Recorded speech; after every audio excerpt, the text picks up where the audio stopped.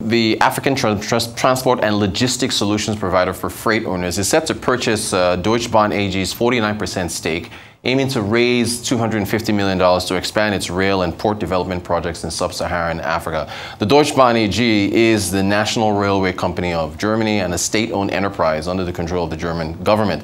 Thelo Group has also announced the expansion of its offering to deliver integrated rail, port, and rolling stock, multi-freight, multi-user transport corridors to efficiently move Africa's valuable resources at economies of scale. We're happy to have Mr. Ronnie Ntuli, who's the chairman of Thelo Group, joining us from Johannesburg. Good afternoon to you. Thank you so much for being with us. So how does your firm plan to raise that $250 million?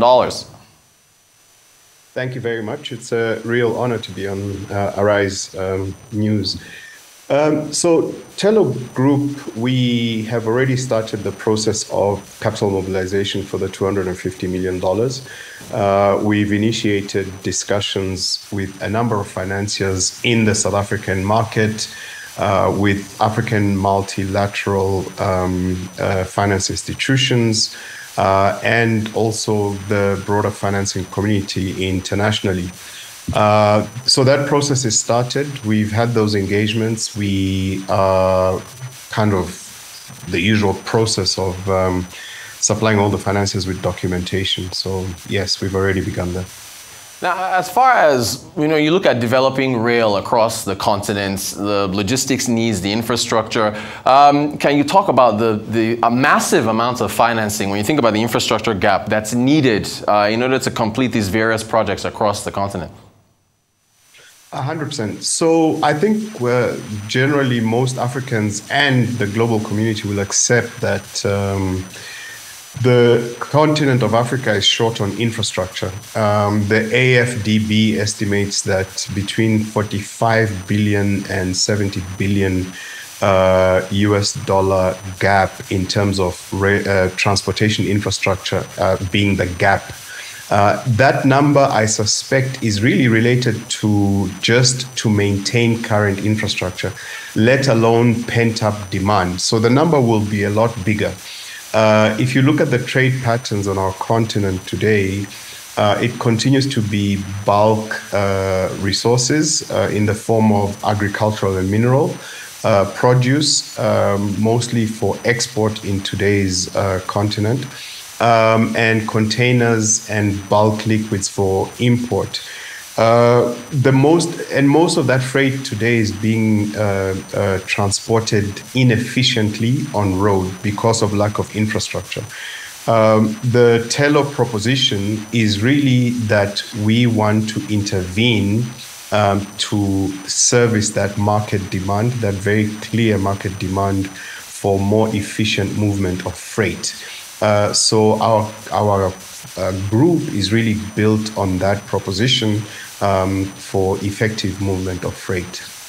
Now, we're just looking at a map between, in Southern Africa, between Namibia and Botswana. I believe help me out here, I think the Trans-Kalahari rail project, I think you're involved in that, and also in Ghana as well, the Western Rail Line. Can you talk about some of the existing projects that you're currently in talks with to get started on and working on?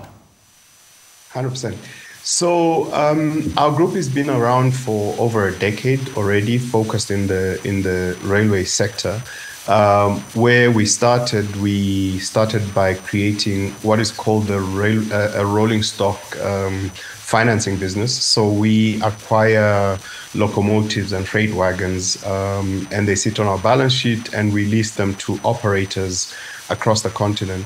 We have trains running already under that business in multiple jurisdictions on the continent. We then expanded our offering to through a partnership with Deutsche Bahn, which is Germany's national railway company, as you mentioned in your introduction. That business is really intended to support development of infrastructure and deliver operational efficiencies. That's the business that we are restructuring today and kind of consolidating our group as an African transportation and logistics champion And then also what you'll recognize is that railways is capital intensive. We're also creating a new subsidiary called Thelo Capital, which is intended to mobilize capital for our corridor projects across the continent. So that new consolidated group view will allow us to offer fully integrated solutions for freight owners who are investing on the continent of Africa. That's the first part. But the opportunity is also the Africa Continental Free Trade Area Agreement, which I think we will all accept that unless and until we have effective transportation solutions, will be a very difficult dream to realize. So we are also looking at the horizon of a continent that trades within itself, needing transportation and logistics solutions to move freight at scale. Today we can talk about pit to port, as in moving freight from a mine to a port. But I think as Africans, we must also dream of a future that moves freight from a mine to an industrial processing zone, where we can at least do stage 2 processing and eventually stage 3 processing. Now, I want to ask you about ports, because I believe you're also involved in that. When you think about the opportunity cost of one product or the other, and where capital can be deployed, how do you prioritize, I guess, between rail and ports, or is it better to just focus on just one, or how do you spread that around? Yeah, so we have a different view. The view is that freight, if you imagine you're a producer of a product, you are not interested from a transportation and logistics solution point of view. You're not interested in moving from A to B. Can't be, you're interested in moving your freight to a particular destination. In today's Africa, the freight owners are interested in moving their freight to ocean, not to a portless destination, so to say. So what we have to offer our clients is integrated, effective solutions that deliver operational efficiencies. So we have to offer an integrated solution to our clients. From that point of view, it has to lead to final destination, so to say.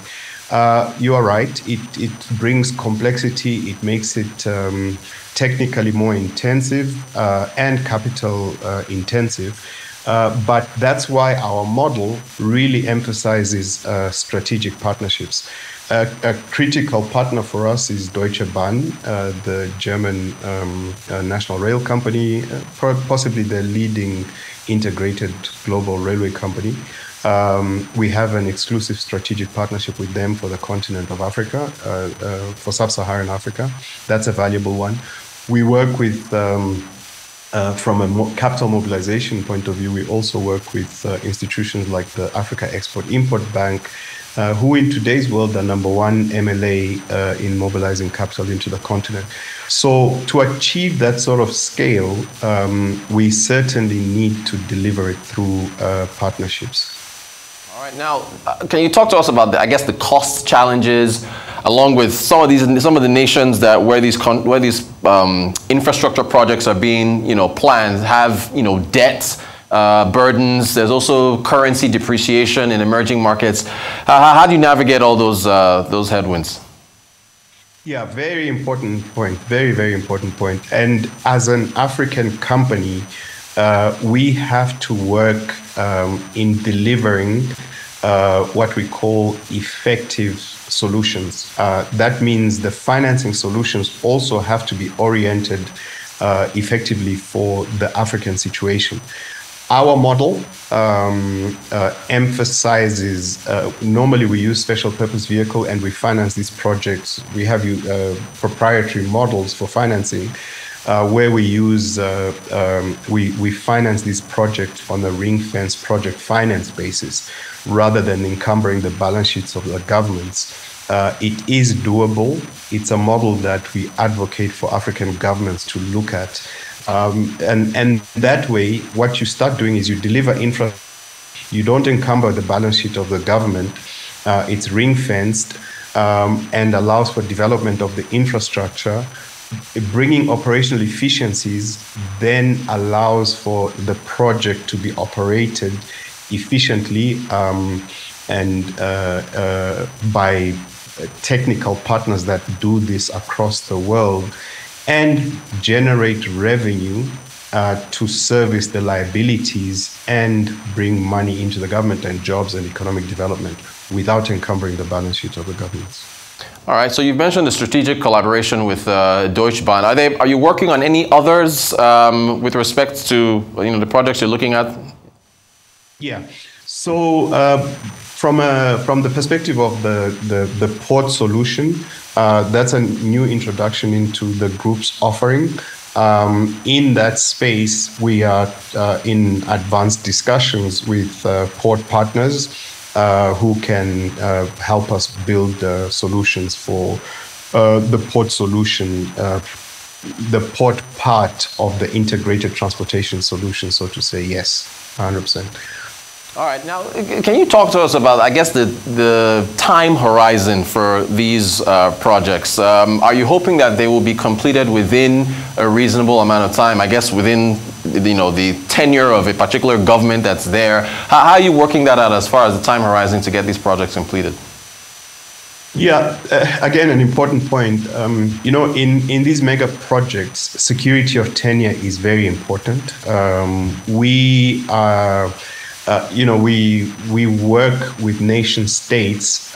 We accept that there's transitions, there's governments over time.